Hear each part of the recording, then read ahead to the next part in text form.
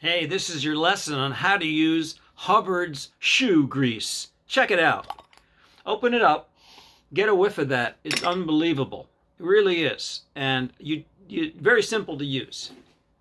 Your shoe's going to need about a day or two to dry. Maybe more, maybe a little less.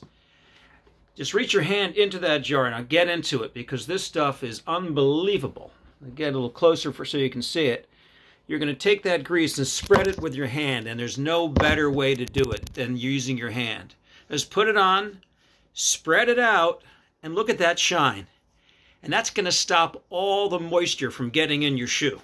It's quick. Just rub around, grease it up, and have fun. This is something Eve would really love to do. Once you get started, you can never stop. It's going to completely waterproof your shoe and give it a longer lasting, durable life. That's Hubbard shoe grease. I highly